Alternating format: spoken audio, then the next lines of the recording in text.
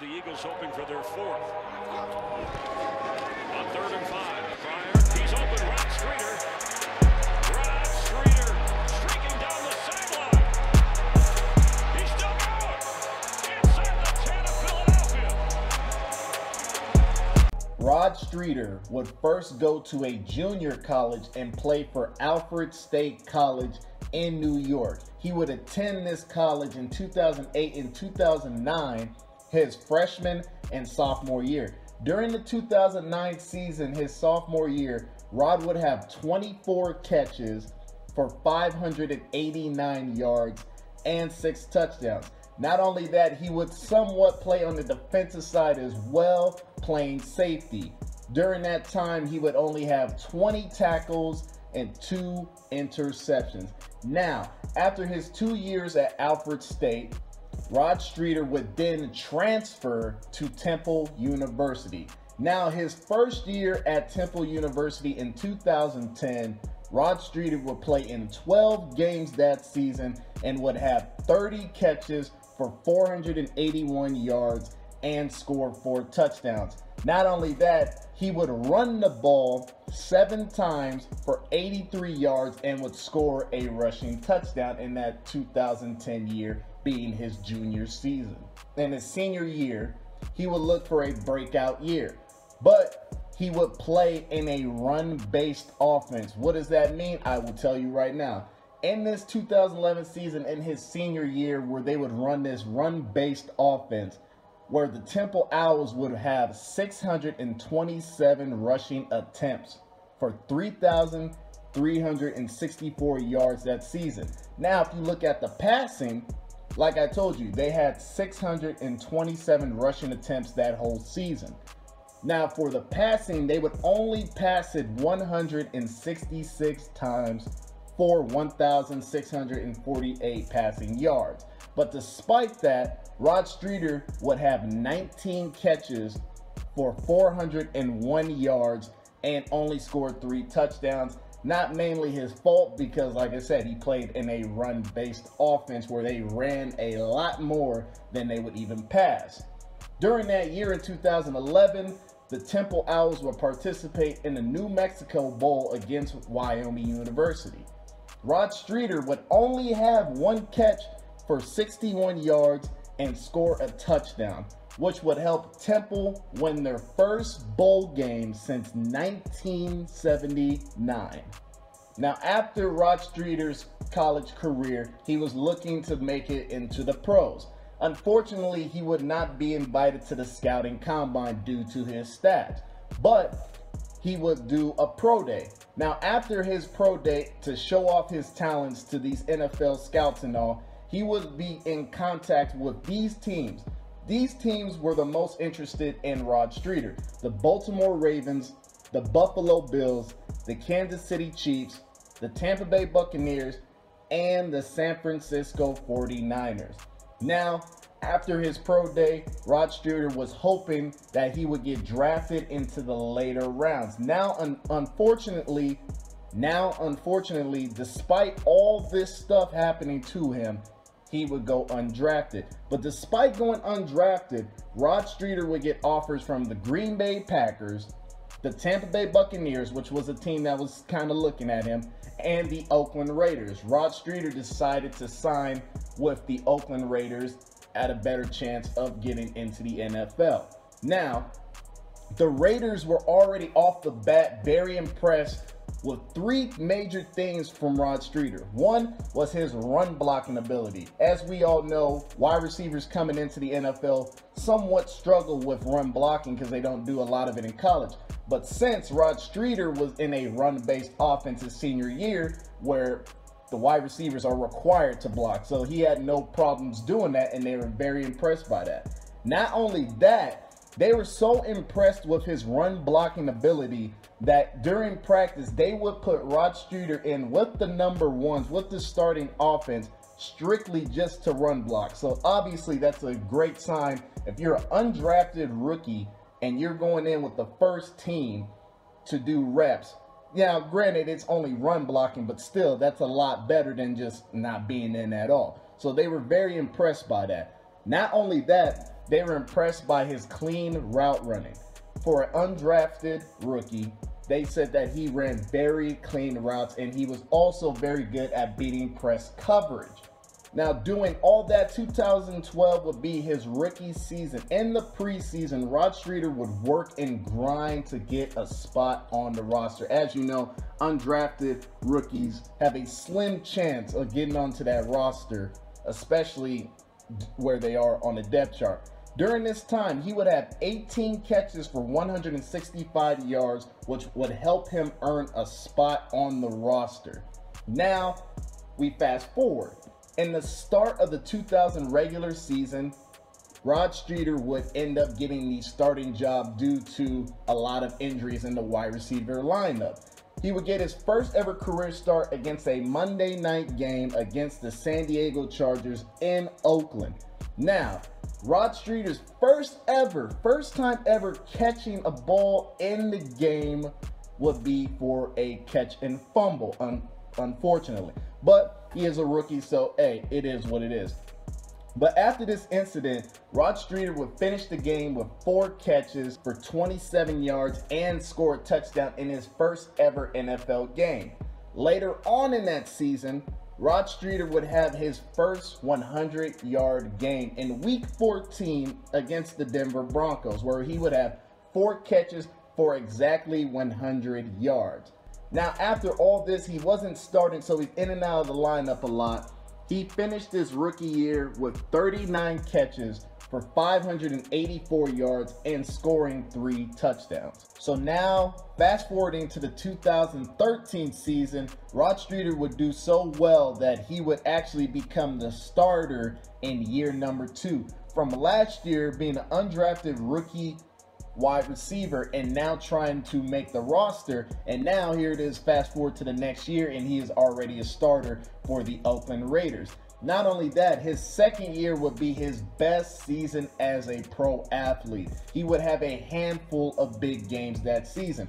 One of those games being in Week 9 against the Philadelphia Eagles.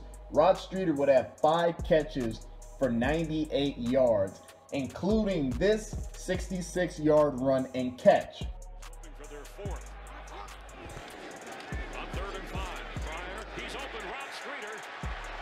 Rod Streater streaking down the sideline. He's still going. Inside the 10 of Philadelphia.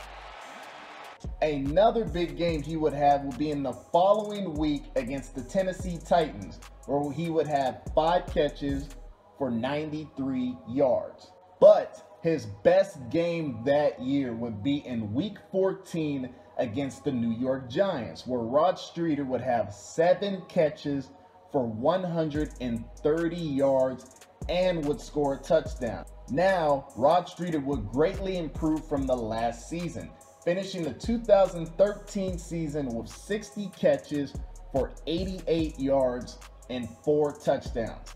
Not only that, he would play with 3 different quarterbacks in that one year, being with Terrell Pryor, Matt Flynn, and Matt McGloin. Not only that, he would have the best receiving stats on the team that year. And not only that, things started looking up for Rod Streater. He had came in the league as an undrafted rookie, made the team his rookie year, started the very next year, had the best receiving stats on the team, and he would keep progressing with his catching, receiving yards, and touchdowns.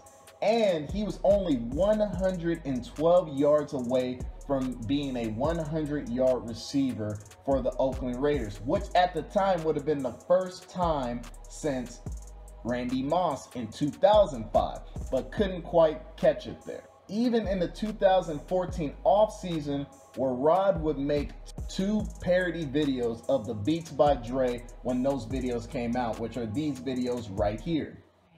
We're going around selling delicious cookies to help the animals in the local shelter find new home. Would you like to buy some cookies? It's for the puppies. The cause is called Cause for Paws, P-A-W-S.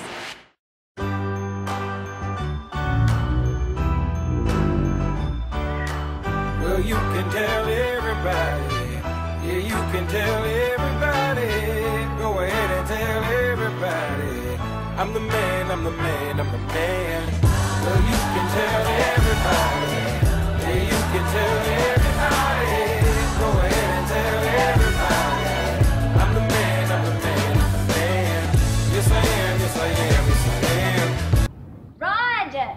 Is this 85 degrees? Because I don't go in any cooler than that. Also, I really, really would prefer it if it's saline because my skin is just really sensitive and I don't need to worry. It's not saline!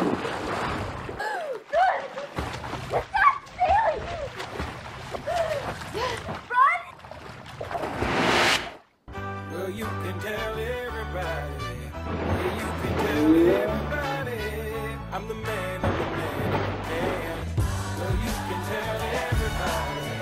Yeah, you can tell everybody. Go ahead and tell everybody.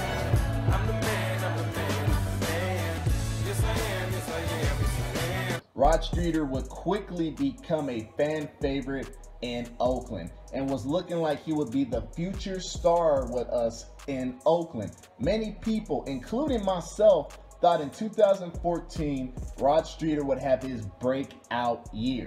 The Oakland Raiders would go after veteran wide receiver at that, James Jones from the Green Bay Packers in free agency to help out the young wide receiver corps. Also, things would look up for Rod because the Raiders would not draft a wide receiver in the 2014 NFL draft. So all signs would point for Rod Streater to take that next great step and become that next great star for us, and one of those diamond in the rough players that just came from nowhere, and things were looking up for Rod Streater. In the start of the 2014 NFL season, the Raiders would play against the New York Jets. In this game, Rod Streater would have 5 catches for 46 yards and score a touchdown. Also, if you didn't know, Derek Carr's first NFL touchdown came with, guess who?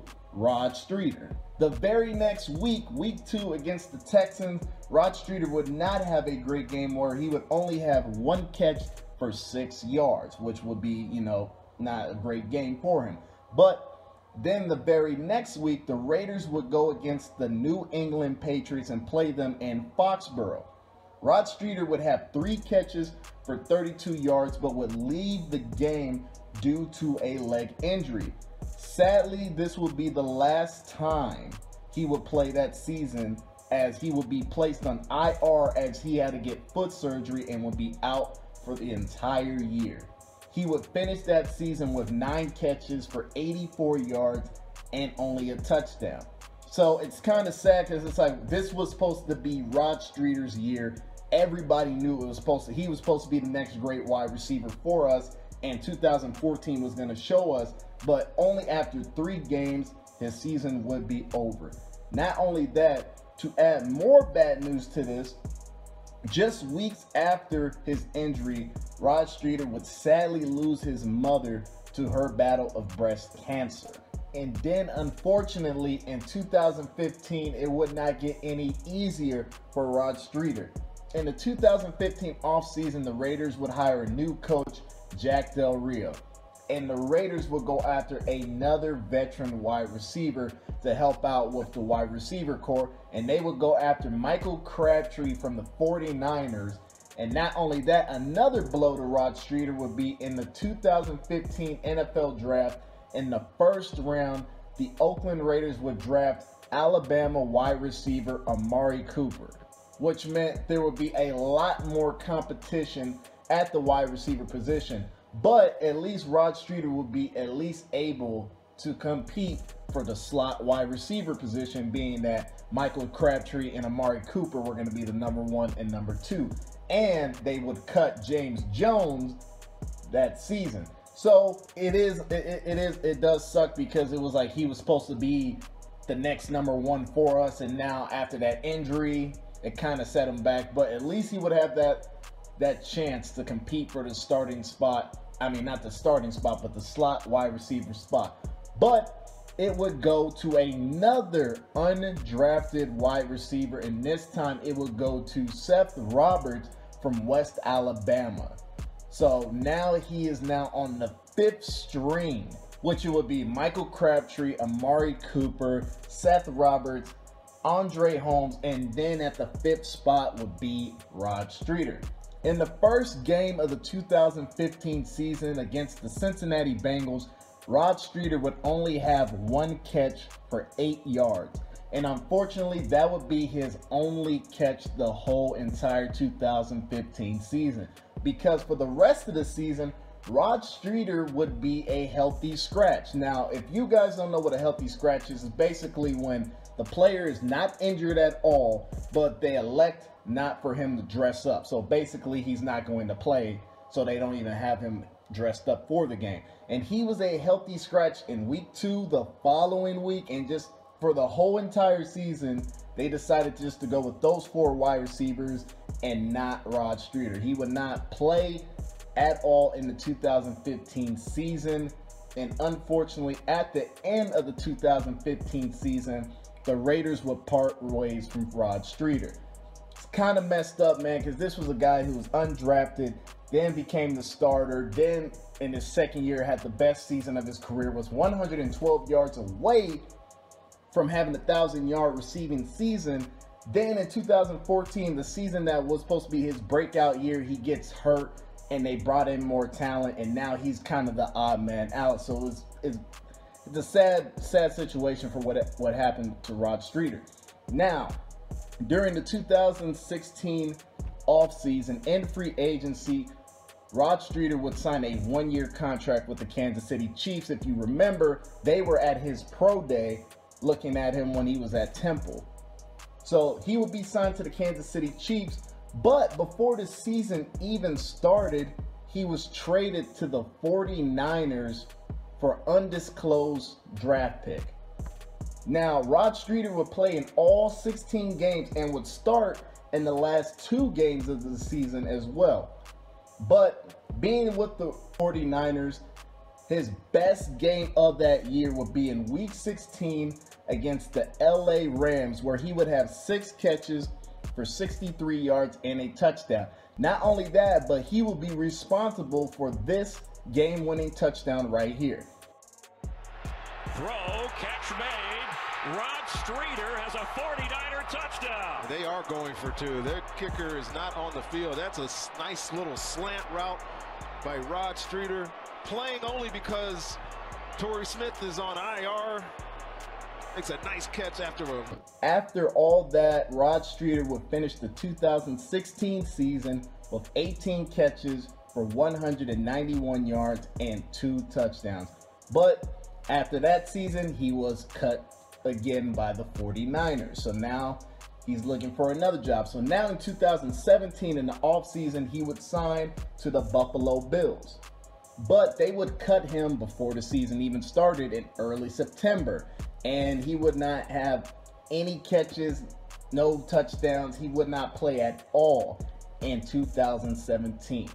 But there is hope for Rod Streater, because on January 1st, the Bills gave him a future/reserved contract for 2018.